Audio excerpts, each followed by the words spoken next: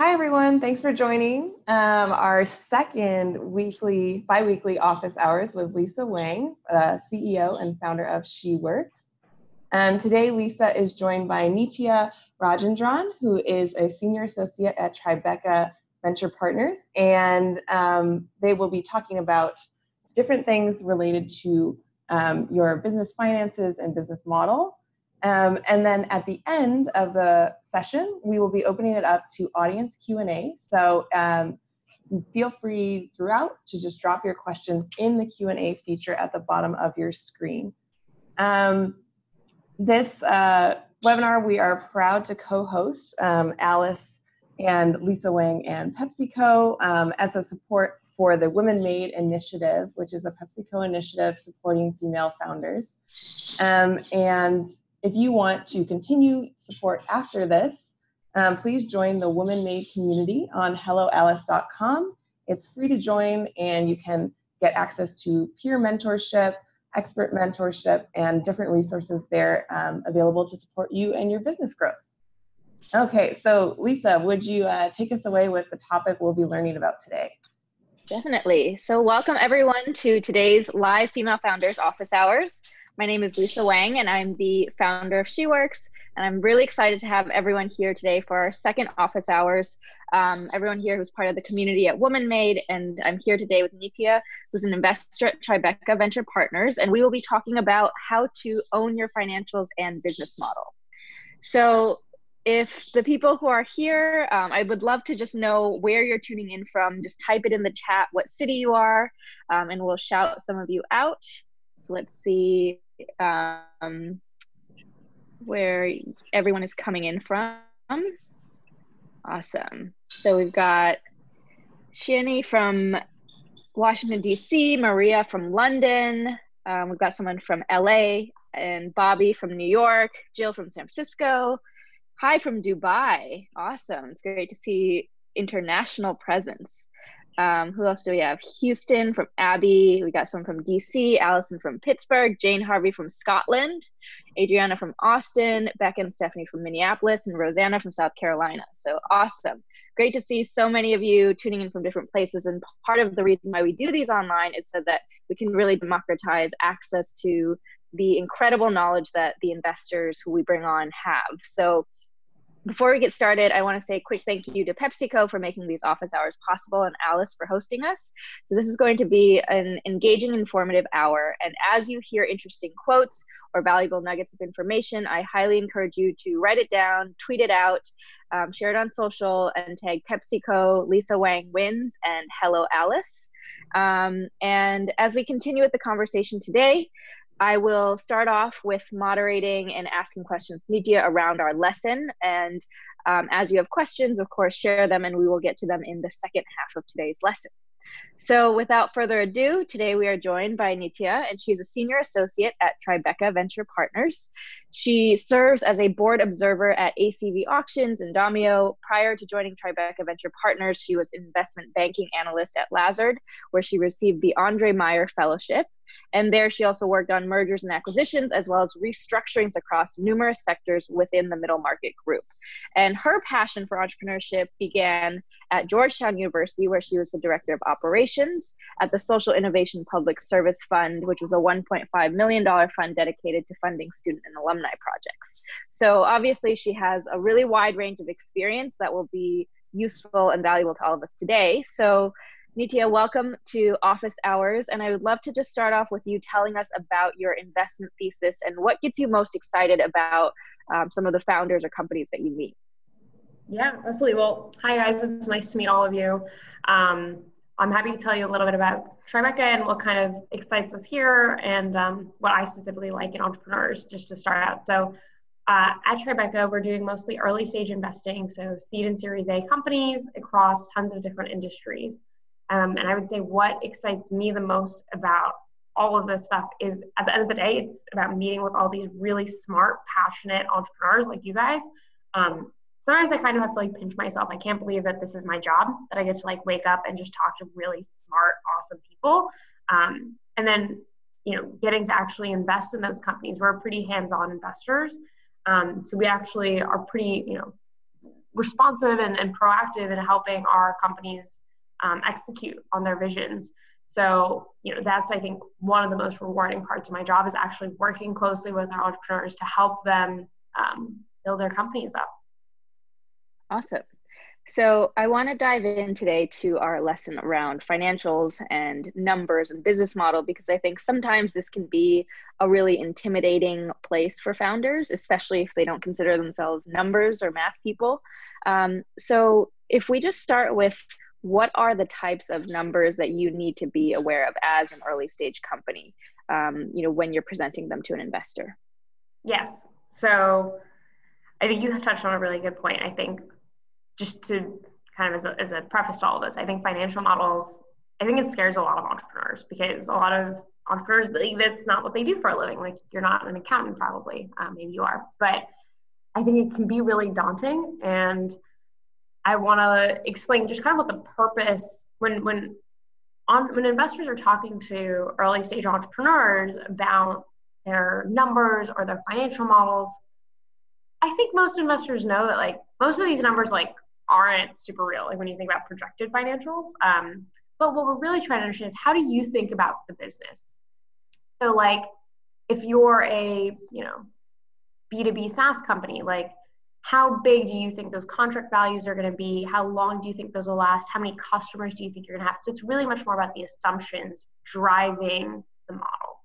So to go into specific numbers that you might need to know. So you should think about in terms of you should know your historical numbers and your projected. So depending on the type of company, there are going to be specific nuances to that. But high level, you should have a sense of your annual revenue, monthly revenue. If there's a recurring piece of your business, what percentage is recurring versus one time. You should understand bookings or GMV. And I'm happy to talk about any of these, by the way, more specifically if you guys have questions. And then you should understand, if you're a consumer company, how many customers have you had so far? What's the average order value? Have you seen repeat rates? If you have a referral program, what's the average number of referrals you see?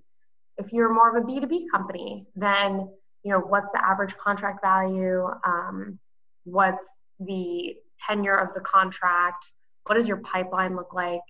But I think at the end of the day, it's really important that you have at least some of these high level numbers really down pat, because they can really bring the meeting to a halt if someone's like, hey, what do you think you're going to do in revenue this year? And you're like, I don't know. Have an answer and explain kind of the assumptions that went into those answers. Great. So it seems like there's very different numbers to think about whether you're a B2B versus a B2C company, where usually if B2C, you're looking at user acquisition kind of at scale, repeat customers, whereas the B2B side, sometimes that can take a significantly longer time to even land one contract. But if you do land a contract with a large corporation, then that is enough, because we know that how long it takes to implement a pilot into an entire organization. Yeah. And so it is. What about a B2B2C company? Because I know a lot of founders might have two-sided marketplaces. How do you talk about that? Yeah, marketplace companies are super interesting, and we love investing in them at TVP. So marketplace companies, I think, can be tricky when you're an early stage founder, because you're in this sort of weird chicken and the egg problem of I build up supply, do I build up demand? What do I do? And it can sometimes be hard to think about traction in that way. But a lot of the same metrics are the same ones that you should understand and sort of think about. So still revenue. You're looking at GMV also, so gross merchandise value that's coming through your platform. And if you're a marketplace, you probably have the take rate on that GMV. So you can talk about how you think about take rate and GMV, because maybe you're going to take a low take rate in the beginning because you just want to encourage people to transact on your platform and you don't really care right now about monetization. You can explain that to investors and say, right now maybe take rates 5%, but I imagine, being able to get this to 8% in the next year, then 10% eventually. So again, it's more about the assumptions and how you sort of think about growing the business and scaling it. But otherwise, a lot of the same metrics are the same. And you want to maybe show the balance of the two sides of the supply side versus the demand side, and how those two things are growing and how you're kind of balancing those. Got it. And for those who don't know the terms, could you define what GMV and take rate are? Yes. So GMV is gross merchandise value. So that is the amount, like the dollar volume that's actually getting transacted on your platform. So for example, if someone, if you're a marketplace and someone buys a product from someone else for $100, that GMV then is $100. But you as the platform, you don't get the $100, right? So you would typically have a take rate. So that's the percentage of that transaction that you're entitled to take because you facilitated it and brought the two parties together. So your take rate might be 5%, in which case you get $5 out of that $100 transaction. Great. So you've already touched upon a couple times the story, right? The story around the numbers and how you paint that picture. So could you talk about what kind of story you're looking for, and especially how a pre-revenue company might talk about their story? Yes, that's a great question. So much about, building a company and specifically pitching to investors is really about storytelling at the end of the day. So when you're sitting in my seat and you're an investor, we want to back companies that can grow and scale like crazy. So like there are a lot of really awesome businesses out there, but a lot of them aren't venture backable businesses, and that's so fine. Like I've worked with tons of companies in my prior career where they were companies that like were fully owned by management teams, and they grew them to like nice, healthy businesses, but not venture backable. So venture backable, at least to my firm and to many other firms, means something along the lines of like, can this be, a multi-billion-dollar company at some point? That's the kind of exit that we're looking for. So when you're storytelling, everything should sort of line up with how does this eventually down the line become this, ginormous company? You can start at a high level thinking about, the market size for this company. You want to know that this is like, if it's like $100 million market opportunity, well, you'd have to penetrate 100% of the market to get to a $100 million company. So probably not venture backable.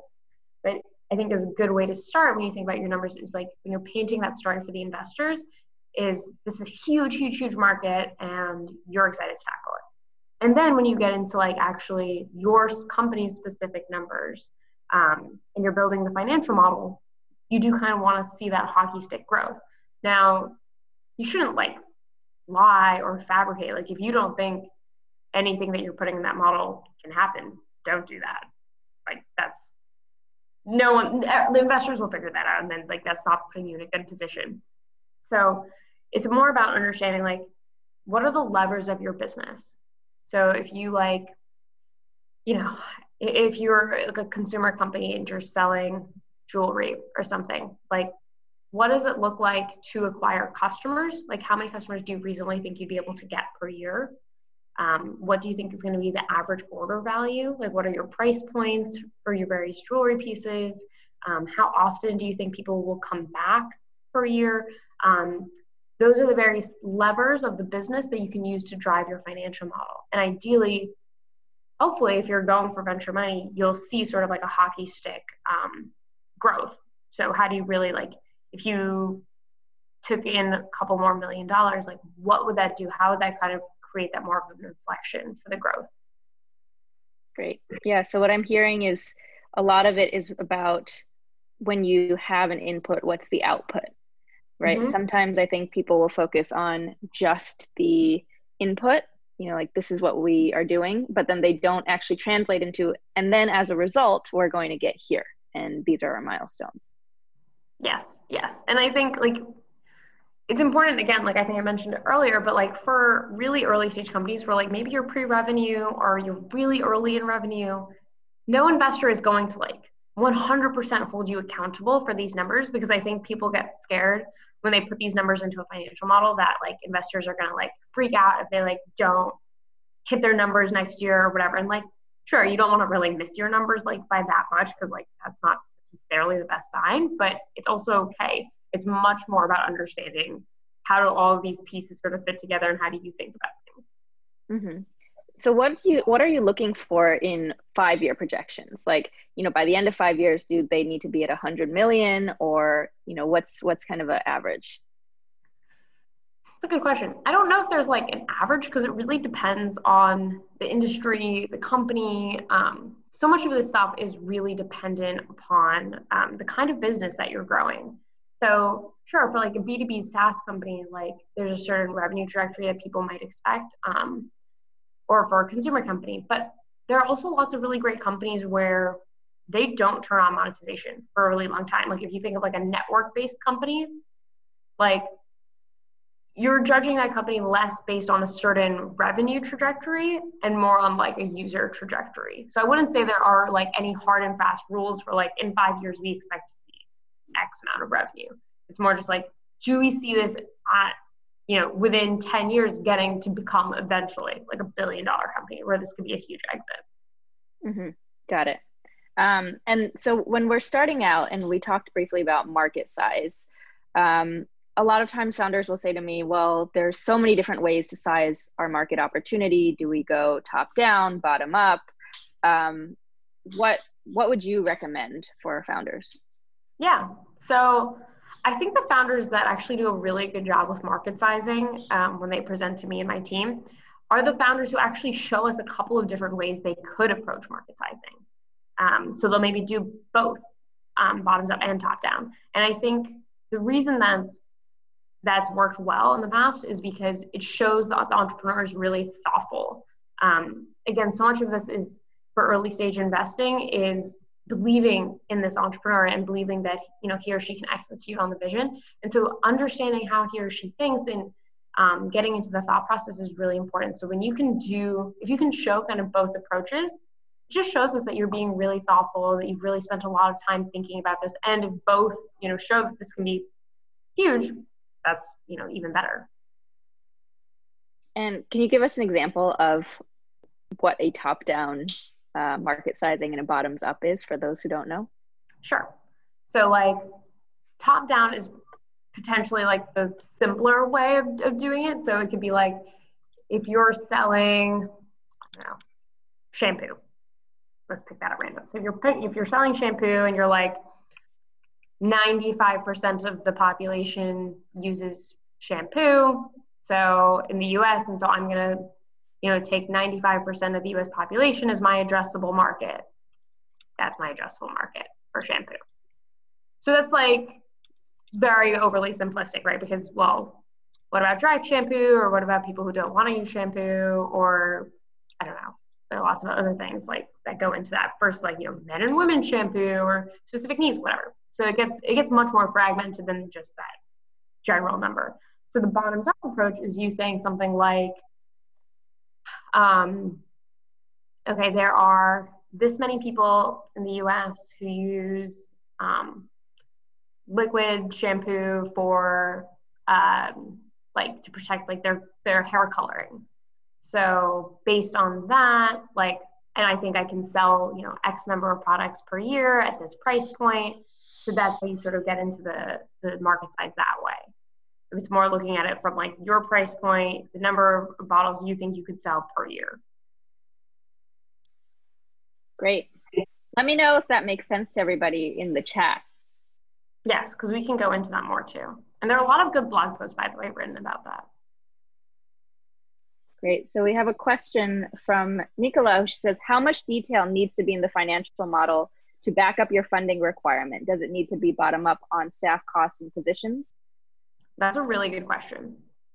And it partially depends on where you are, like from a traction perspective. So when we invest, when we're doing mostly Series A companies, so that means like they have maybe about like $1 million-ish in annual revenue. In those cases, we do prefer to see more detail. So like, for example, a very classic revenue buildup that we'll see in our models at the stage that we're looking at is they'll say, okay, if you have 3 salespeople and we're hiring 1 new salesperson every 2 months and it takes 6 months for them to ramp up, and this is their quota, then this is how that will feed into how much more additional revenue we get. But if you're at a much earlier stage, like so let's say you have a little bit of revenue or no revenue, We don't expect to see that. Now, don't hard code your numbers. Don't say like, oh, I'm going to make 100,000 this year and, you know, 1 million next year, because that's not helpful. I don't know how you got that number.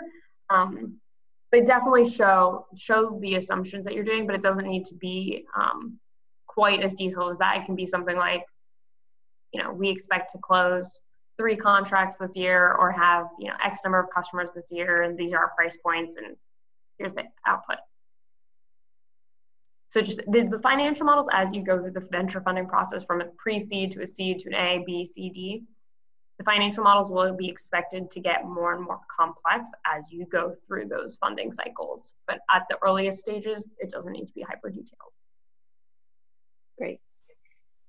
So what I'm hearing is, again, it's all about the story, right? All about your conviction around your inputs and your outputs, and showing that you have really thought through all the costs involved and how that's going to result in hitting the next milestone. Yep. Great. So we have another question from Kirti, and she says, what are some of the tips for growing customer base in a two-sided marketplace with no direct competitor? That's another really good question. So we have a lot of these two-sided marketplaces in our portfolio. And so we've seen, you know, a couple of different things work. One thing that, so it totally depends on your industry and like ultimately who you're trying to sell to. But I can give you an example. So, you know, 2 of our companies have had a really, as they've sort of grown, one thing that they do is like, they'll actually go to like various, even though they're mostly like online, they'll actually go to various cities where they're trying to like roll out. So like, let's say they're trying to make a big push in like the South for the Southeast customers. Like they'll set up shop in like a bunch of different hubs in the Southeast, like Atlanta or like Charleston or whatever. And they'll host like little pop-up events, little community events, but they find like those grassroots efforts where they're really on the ground and really like add a lot of momentum to building up their marketplace. I'd say that's something that's been really helpful. Just doing a lot of survey data as well. So like, you know, reaching out to the various people that they already have, what do they like, what do they not like, and then that can help you sort of iterate on your model. But I would say actually the grassroots effort has been really helpful in terms of building up marketplace businesses in our portfolio. Yeah, I would say that, you know, organic word of mouth, especially in the beginning, is always important to show that you can acquire customers and really do that sort of survey, even in a way that's not scalable in the beginning. And I think it's always important for founders to remember that you do things initially that don't scale, because that's how you really listen and understand your customers. Yeah, I think that's so important. So much of it in the beginning is like, you're trying to understand, like, how do you build your product in a way that like it will really 100% resonate with your customers? And so it's okay that like in the beginning, like you do a lot of trial and error, you do a lot of just talking to them. That's really important at the end of the day. And then, you know, that will help you find product market fit and then be able to scale. There aren't a lot of shortcuts, unfortunately. A question from Jasmine, who says, I'm the founder of a clean beauty and wellness company that curates brands that adhere to the highest standards of clean and sustainable practices. How do you value an early stage company with very little revenue? Yeah, that's a good question. So I would say, this is very annoying to hear, so I'm sorry, but valuation is more art than science at the early stage. So, you know, like my background is in banking, where like I was pulling tons of data sets and I can look at, you know, precedent deals or whatever, but unfortunately that's not really how it is in early stage venture. So for companies with very little revenue or no revenue, like just being in the market, venture investors sort of have a sense of like what an appropriate valuation is, depending on the vertical, traction, a lot of different things. So that's why it kind of ends up being more of an art than a science. So I don't know, our founders ask us that question a lot. When they're going out to market to raise subsequent rounds, they always say, what should we think about valuation? Like, what do we think it should be going, you know, before we start actually meeting with investors? And the advice we always give them is there's no point in you really coming up with what you think your valuation can be. I mean, sure, you can do it if you want to, but really the market's going to tell you at the end of the day what they think it should be. And some of it's just like, you know, seeing where the wind takes you, unfortunately. Yeah, and I want to insert in there just a quick primer on convertible debt versus safes versus an actual valuation of the priced round. So can you talk just about that and for some of the founders who might not even know what all those three options are? Yeah, so I mean, high level, you have two options when you're raising funding. You can basically do, as Lisa mentioned, the convertible note or the safe note, or you can do a priced round. And so if you do a high level, the difference between those two categories is a priced round will actually give you a firm valuation. So it'll tell you, hey, your company, we are valuing your company at $8 million. We are, taking 10% of the company, and everyone is very clear in terms of what the company is valued at and how much they own of that company. Now, if you do a convertible note or a safe note, which are both popular options at the very early stage of a business, you're not getting a firm valuation. So you're not saying specifically like how much your company is actually worth, and it's not really clear how much you own. Because what happens is then when the next round comes along and is priced, those notes will convert, and you don't really know what that's going to look like yet. So it's basically a stalling tactic to push valuation out, because like some of the documents can be a little bit easier to push through. But typically as a firm, we tend to strongly prefer doing a priced round because we think it's better for everyone to just sort of be on the same page. They know how much of the company they own, they know how much the company is worth, and sort of pushing those issues down the line can only confuse things for further rounds. And we generally think it's best not to kind of create that confusion early on in the business. Like as a founder, you have a lot of things going on, and it's better to have clarity when you can have it, as opposed to like pushing issues down the line where like it'll cause a headache. So that's typically what we suggest. Got it. And so if a founder is raising, what's the minimum that they would be raising if they wanted to do a price round? And is there a minimum? I don't know if there is like a minimum. I would say, I don't know if there is a minimum. I feel like the smallest that we ever see is about like $1 million round, but I don't think there has to be a hard and fast rule. I think you don't really feel like typically if it's less than $1 million, maybe founders will do a convertible note or a safe note, but I have no hard and fast rule on that one.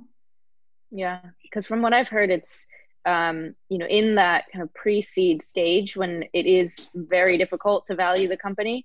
Yeah. The one con from a legal standpoint, because I think one thing we should remember as founders that fundraising costs a lot in legal spend, especially if you're using a top startup law firm. And so the one thing about convertible notes is that versus priced rounds is that convertible notes are actually significantly cheaper when it comes to initial legal costs, and slightly less complicated because it's just a couple of pages in terms of a term sheet. So if you're doing less than $1 million, it probably makes sense to start with something that's faster and easier. That's what I've heard. Yep, good point. A question from Abby. She said, regarding showing milestone goals for funding, if you're about to raise a seed or pre-seed that will give you a 12 to 18 month runway, do you just focus on milestones within that time frame, or do you have a 5-year outlook approach when you will probably need to raise again within that time frame? Yeah. Well, first of all, is this feedback better? Because I know there was a note saying that there was like a feedback. Can you hear me okay? Or is it annoying? Because I'll put my headphones back on if it's like too loud on my side. Good for me.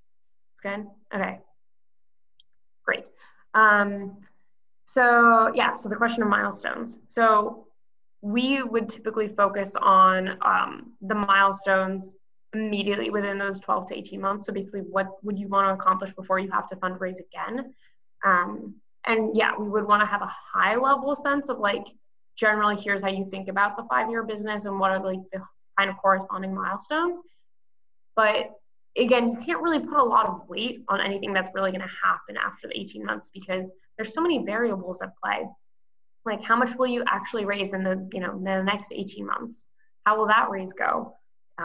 Maybe the business will have pivoted. So you should have a high level understanding for yourself, right? Like if you're going to be like very goal oriented and you want to have this vision you're executing on, you should have a sense of like, over the next 5 years, this is what I want to get done. Like I want to be in every grocery store in the country, whatever that goal is for you. But I think when you're talking to investors focusing on the next 12 to 18 months, I think that's much more important. Great. Okay, let's see. What else? What are the questions we have? How does Tribeca define early stage?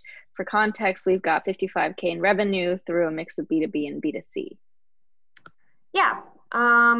So early stage is like big. So Tribeca, we invest in seed and Series A, a bit more Series A than seed. But all of these round names are fluid. So like you can kind of call things whatever you want to. For us, what that means is we like to invest at least when companies have found product market fit and really need capital to scale like crazy.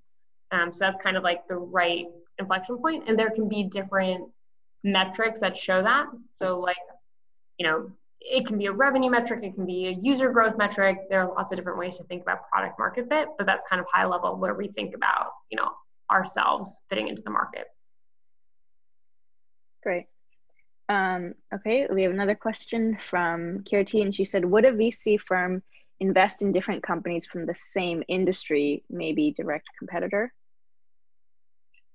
So VC firms have different philosophies on this. This is not a clear-cut answer. So at Tribeca, we won't do that. We do only about 4 to 6 investments a year, so we're very, very like involved with our portfolio companies. So like if we were invested in like Uber and Lyft, like that would be like such a direct conflict of interest for us because we're like really hands-on and like know everything that's going on. There are some VC firms though that have a different approach. Maybe they're a little bit more hands-off. Maybe they get sign-off from both parties and they're okay with it. You do sometimes see that.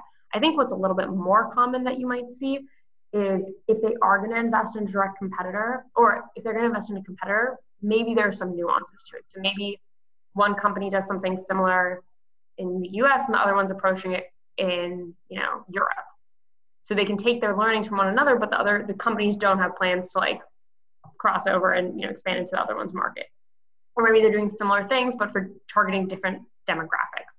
I think the most important thing though, from a VC perspective, is if you're going to sort of get close to like doing something like that, where it could potentially be competitive, is just checking with both CEOs and making sure everyone's okay with that. Because the last thing you want is like your CEO not trusting you or not being comfortable with you. So I think that's the most important thing there. And if you're ever in a situation, by the way, where like you find yourself talking to a VC firm where like maybe they have a directly competitive portfolio company or whatever, like you should be really upfront and be like, hey, I'm actually not sure I want to continue this conversation. Like you're totally valid in being able to say that.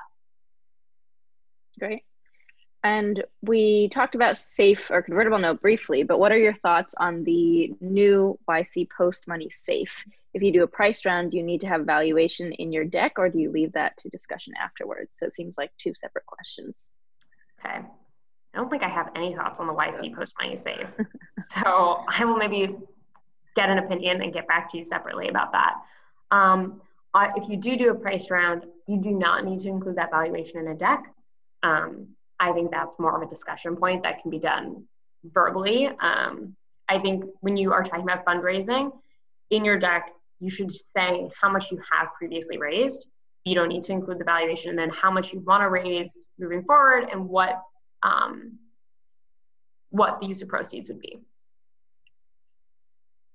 So on the SAFE side, I mean, for those who are new to it, it basically is a convertible note, but without interest and a maturity date. So the SAFE is really the founder-friendly version of the convertible note, because technically with convertible note, if you, let's say, have a maturity date of 12 months and you hit 12 months and you aren't able to raise your next round, technically interest builds up. And, if you have an investor who's very, very stringent on that, they might even want their money back. So that's actually happened to some founders before. So in my opinion, I think the SAFE, if the investors, especially in San Francisco, are willing to take it, that's become kind of common practice. Obviously more so as well on the East Coast, but it's a more founder-friendly version of the convertible note is a basic way to explain that. So Next question. Kirti says, does break even matter when you're raising a seed or pre-seed? Meaning, do VCs care about when you break even? It's another good question. So I think when you're that early stage, at least from my perspective, it doesn't matter a whole ton. I think it's actually a lot more about the entrepreneur's preferences. So like we have some entrepreneurs where like to them it's really important that they operate break even. To others, it's not. So no, I wouldn't say like when you're that early, I wouldn't say it matters a whole ton. Great. And Renee says, in terms of inputs and outputs, any tips on how to quantify returns on hiring people / putting salaries into budget? What's the best way to justify this?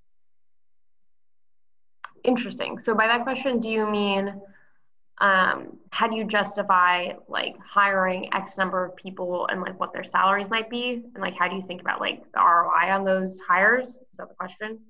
Yeah, it seems like, sometimes people also think about how much do you pay yourself, the CEO, like what's appropriate to put in there? How much should you pay a CTO or a CMO, and how do you justify that? Yeah. So to an extent, some of that stuff is actually just like market data. So like when our portfolio companies are hiring C-suite people, especially like a CTO or a COO, or even for yourself as a CEO, there's to an extent you can find that stuff in the market. And I can help point you to some of those resources separately. But as a CEO, when you're like really early on and it's kind of just maybe you and a couple of other people, especially as the CEO, like you should pay yourself enough that you can like live your life happily and comfortably, because you are the CEO of a very early company. And like the last thing you want is like your CEO like living this like very hard life where he or she's like not eating or like exercise. Like you have to feel good to be able to execute on your business. So that doesn't mean like go live like a lavish lifestyle and like throw down, but pay yourself comfortably so you can live the life that you need to lead to build a big company. So that's kind of high level how you think about it. When you're hiring people, part of it's like based on those milestones that we talked about earlier. So when you think, okay, over the next 12 to 18 months, this is what I want to accomplish, you should think about it from the perspective of, okay, I can't do everything. I need to outsource some of the stuff to people. What's the bare minimum number of people I need to execute on those 12 to 18 month goals? So if it's, the kind of business where you're maybe a customer facing business and you're definitely going to need a marketing person, like that marketing person is definitely worth the money. If you're a very technical company, get that CTO or like the VP of engineering on board. It just depends on the company, but it shouldn't be too, if you kind of link it back to the milestones, it shouldn't be too hard to think about where you need to invest your capital. Great. Bobby wants to know, I'm launching a marketplace app soon. I've talked to some investors, but one informed me that B2B is more appealing to invest than B2C. Is that true? No. Short answer is no. I think that probably just is dependent on the investor. So there's some investors who love investing in direct-to-consumer companies, and there's some investors that like doing B2B. And there's some who like doing both, like we do. Like our company, our portfolio is pretty 50-50 split between B2B and D2C. So yeah, short answer is no. Do whatever is going to be best for you and your company. There may be certain verticals where B2B is viewed more favorably or D2C, but high level answer, no. Great. And is there a specific time of year that's best to start seeking funding? Yeah, so I think there are two answers to this question. So the first is that from a seasonality perspective, I think you don't want to start your fundraising in like November or December, because a lot of investors will start to drop off around the holiday time. If you're starting the process in September with the goal of finishing up around the holidays, that works out fine. Because once you're committed, but like you're not going to like get a first meeting like December 20th. That's probably not happening. And then there's like a running joke that like VCs don't work in August. I'm working in August, so you should talk to me. But yeah, I would say like it's totally fine. So I think a lot of entrepreneurs like get scared about like starting a fundraise process in like July. I'm like, yeah, there will definitely be, people are going on vacations and stuff in August, but like, if you're like a great company that they want to meet with, like they will make time to meet with you. So like, I wouldn't like freak out too much about that stuff. But I think the more important thing is like, you want to fundraise from a position of strength. So to the extent that you have the freedom or the ability to decide when you're going to start your fundraise, that's, I would think about, okay, like maybe you're a business that has some seasonality. So maybe like, the summer months are really, really strong for you and you can like really show a lot of growth and traction in the summer months. Then start fundraising at like, September, because then you can show them all this amazing momentum. And so again, it kind of feeds into the story, and obviously you should continue to execute into September, October, whatever. But I think showing them that growth, as opposed to like, let's say maybe you're seasonally like depressed in December, January, like, probably not the best time to start fundraising. So I would just think about your own business and the fluctuations. Yeah, I would want to emphasize the idea of being in a position of strength and just not letting your fundraise drag on and on, because I do think summer is slow. It's funny when you think about like European investors. Somehow I just think they're always on vacation, and then summer especially is just crickets.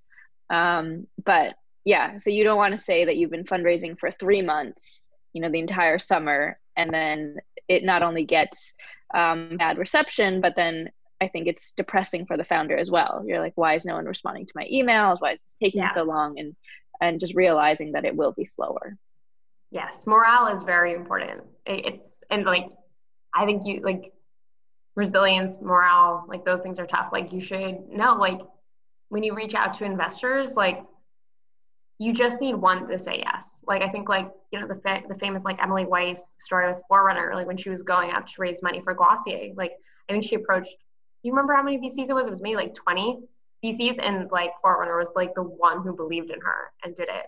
And now it's a unicorn. So like, awesome. But like, you have to face a lot of rejection. So finding ways to keep morale high, and that resilience is important. Yeah. And I would say that 20 is actually very little. Yeah. So think of like add another 0, and like 200 rejections is probably, I think, actually more in line with most Yes. founders' experience. So let's see. We have another question from Kirti. She says, what are some of the factors one should consider in deciding how to raise seed or pre-seed, especially if you don't have rich friends and family to put in their money? Should you do VC funding or accelerators or angels? Yes, I love this question. And this is something that I think about a lot.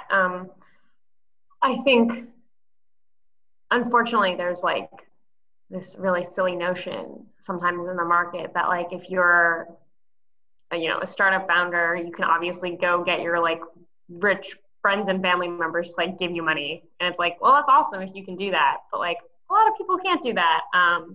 So I'm really glad you asked this question, because I think it's really important. So what are your options if you don't have those friends and family members to tap into for resources? Like you said, VC funding, accelerators, angel investors, those are probably your 3 best options to consider. So there are different pros and cons, and they're all pretty good options, by the way. So, I think you'd be fine no matter what you did. So I'll start with VC funding, because that's like obviously what I do.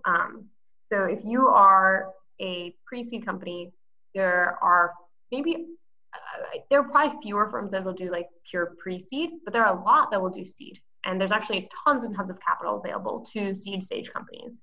So it's definitely a good option. And one of the benefits of working with a VC firm is that you actually get, that sort of like institutional knowledge that comes with working with a VC firm. So for example, like I've been in venture for 2.5 years. The various partners at my firm, they've each been in venture for like over 20 years. So like they've seen, like they've been, part of like hundreds of companies at this point. So like they know a lot of like the shortcuts, like, hey, if you're trying to sell into this type of company, skip these 5 people and just go straight and talk to this person. Like they can help you with a lot of those shortcuts that will help you scale faster. So I think that's a definite benefit. I think accelerators are a really good option too. And they're just fulfilling like a slightly different need. So accelerators can be really good if maybe you're a little bit early for venture funding, but you want to set yourself up for it. And they can provide a lot of really great resources. So they can help you with hiring to an extent. They can help you think about how to actually build out your product. They can give you some intros. They're doing some of the same things that a venture fund is doing, but maybe a little bit earlier stage and in a more kind of systematic, programmatic way. Whereas with venture funds, it's a little bit more kind of like one-off. Hey, what do you need from us? Hey, what can we help you with? Whereas an accelerator is more like a formal program. And at the end, you probably have some sort of like demo day where you would present to a bunch of different investors. And so that gives you a big network. So I think going through the accelerator path can be really good, depending on the terms of the accelerator and if you like dive with people and stuff. Angel investors is another good path. I think the thing that's tricky with angel investors is talking to, a lot of entrepreneur friends I have who are trying to raise angel funding is like actually trying to find the angel investors. Like Lisa, I'm sure you have, tons of anecdotes about that, but like, it can be hard to actually just like find people. A lot of that ends up being like through like LinkedIn stalking or hustling or going to like random events to find those angel investors. And what that means is like, let's say you need $1 million, you might be able to find like 1 or 2 angels that can fill that out. But chances are you're probably going to need a lot more angel investors to fill out $1 million round. So that means you have to do a lot more work to actually fill out your $1 million round. Whereas if you go to a VC firm or an accelerator, you can probably like, knock it down more quickly with that one person or that one firm. All of those paths are great options. It just depends on what you're sort of looking for and what help you need. And Kirti says, what do VCs look for in a first-time non-conventional founder? Which I think probably means non-white male, maybe no tech background. So I'll say like, I don't like think about it like I hey, maybe it's just a function of who I am as a person or something. I don't know. But like, I don't necessarily like differentiate the things, but what do I look for in a founder high level? I look for someone who's really passionate about what they're doing. Like that's like the number one thing. If you meet someone who's like trying to make a quick buck out of this company, like that's not as exciting to me because like building a company is really, really hard. And so you need to have a founder who's like, so, like just lives and breathes this company and like, this is their dream to make this thing work. I think that's when I get really excited. Someone who's obviously very smart and can like, has that sort of resilience and hustle to sort of continue to execute on their dreams, even when like doors get shut in front of them and all that kind of thing. And someone who's very respectful, I think is also important. I think sometimes people don't care about that or they overlook that. But I think respect and compassion are really important traits for us as well. And that kind of, again, at the end of the day, it's really about hustle and tenacity. But I wouldn't, just based on the way you phrased that question, and I might be totally off base, but, when you walk into the meeting, don't walk in being like, oh, I know I'm like a non-conventional founder or whatever, but still please fund me. Like, you're awesome. Believe in yourself. Like, they're lucky to have you. So just like, walk in and like sort of like you're selling yourself at the end of the day when you're a really early stage company more than you are like you're selling the vision for the company and you, because like you probably don't have a ton of traction to show. So you're saying, hey, whatever happens, whatever comes my way, I'm going to be able to build. I promise I will execute and I will make your money like worth it. So like you gotta, sell yourself at the end of the day. Yeah. Super important. The confidence. And it's funny because I think every investor that I've ever brought into any SheWorx event or office hours, it's, this question of always, what do they look for? And it's just consistently, it's passion. It's like passion, confidence, and your ability to tell a story.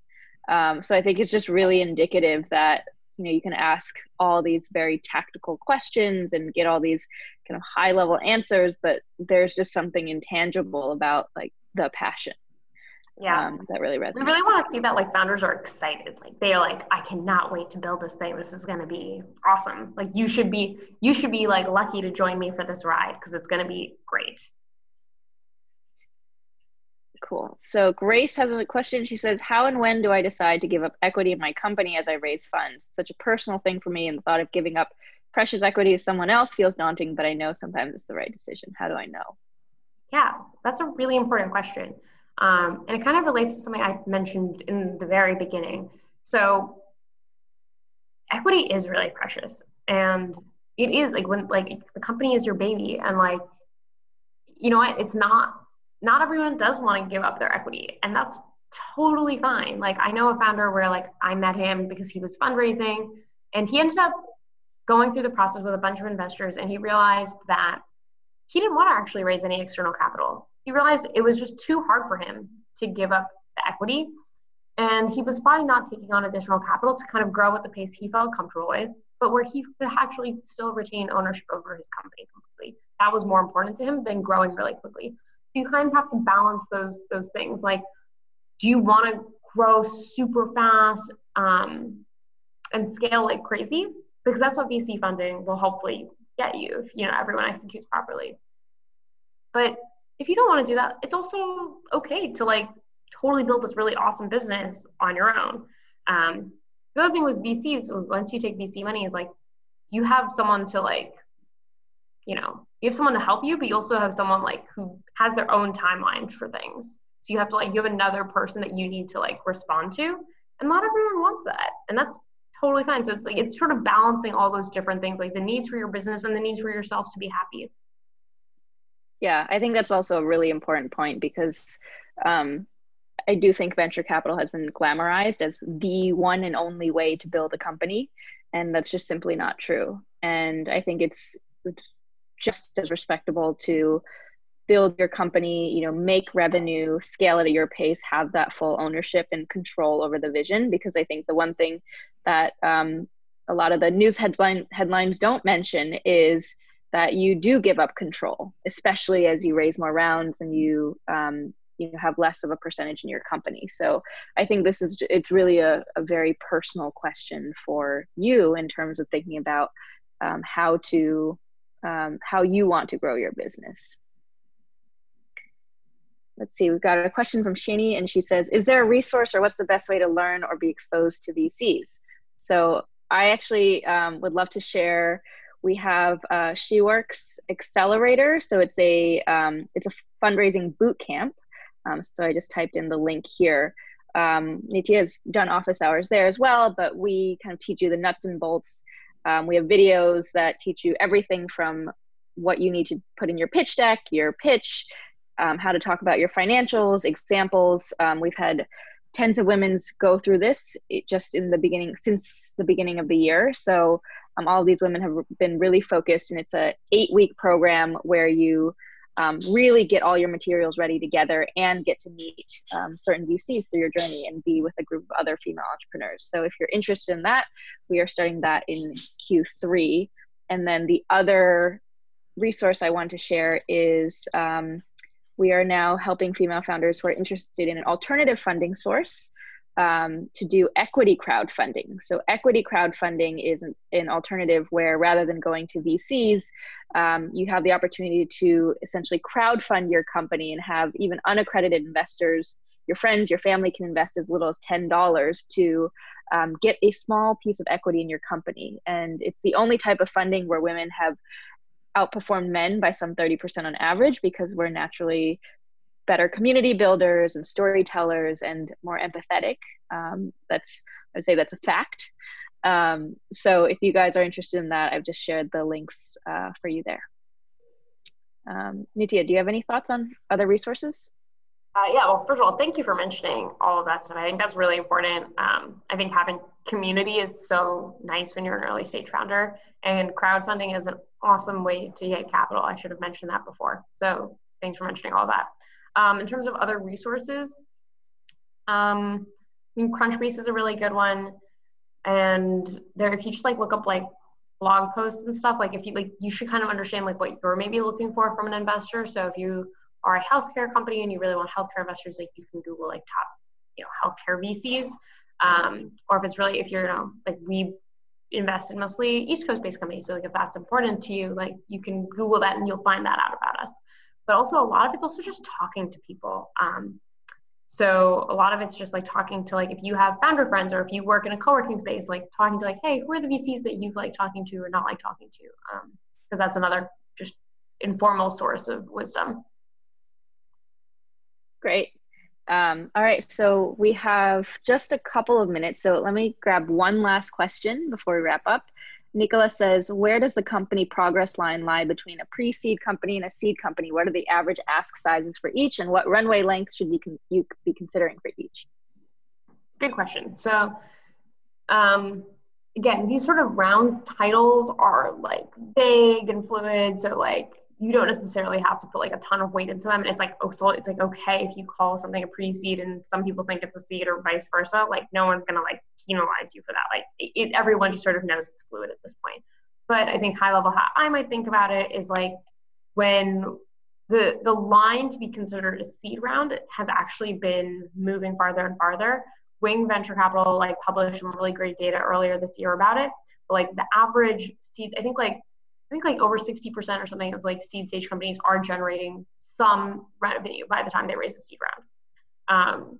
And so the way we look at when we get seed investments coming through, they typically do have a little bit of revenue, maybe not a ton, but often like something to show that they're like building, going in the right direction. Pre-seed would mean like almost sort of like no revenue. Maybe the product is starting to get built out or is built out and is just starting to turn on monetization. That's kind of maybe the distinction, but again, I think that's probably dependent on the firm, the investor, whatever. So that's high level how I think about it. Awesome. Well, we are at the top of the hour, so I want to thank you, Nitya, for all of your really valuable advice, and thank everyone who's still on the call and sharing all of your questions. I think it's thank you for taking your time and sharing your thoughts with Nitya, because I think it's always great for investors to know what are the questions that founders are really asking. Yes, thank you guys. Really appreciate your really, really thoughtful questions. And feel free to connect on LinkedIn or anything. If you ever have additional questions, I'm always happy to be a resource. Thank you so much, Nitya and Lisa, for hosting this today. For anyone who hasn't yet joined the WomanMade community, the link is in the chat. And this recording will be shared there, and we'll have other resources for you available, as well as the link to register for Lisa's next office hours, which will be July 11th. Great. Thanks, everyone. Thanks. Bye. Thanks.